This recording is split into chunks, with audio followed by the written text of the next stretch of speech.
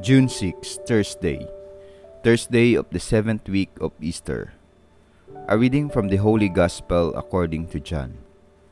Lifting up his eyes to heaven, Jesus prayed, saying, I pray not only for this, but also for those who will believe in me through their word, so that they may all be one, as you, Father, are in me and I in you, that they also may be in us, that the world may believe that you sent me. And I have given them the glory you gave me, so that they may be one, as we are one.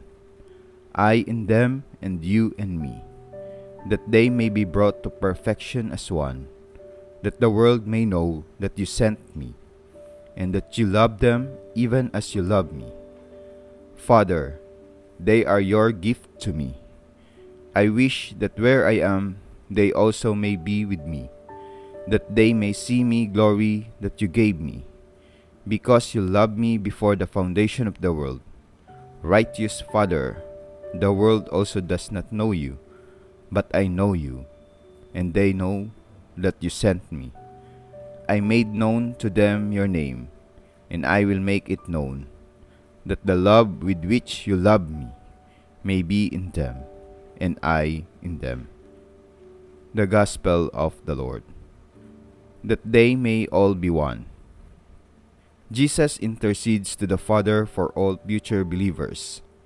He foresees that many, coming from diverse sociocultural backgrounds and with different temperaments and interests, will be added to the original number of disciples.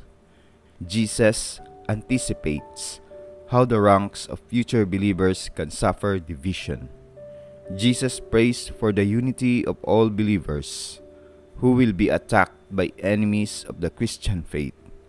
This unity participates and shares in the divine life of the Trinity, persons different and distinct, yet united as one God. They are to possess courage under fire and cannot afford dissension in the ranks, lest they fall and be scattered by their enemies. If they can present themselves as one united front, marching under the banner of Jesus Christ, the world will acknowledge Jesus as the Savior of the world.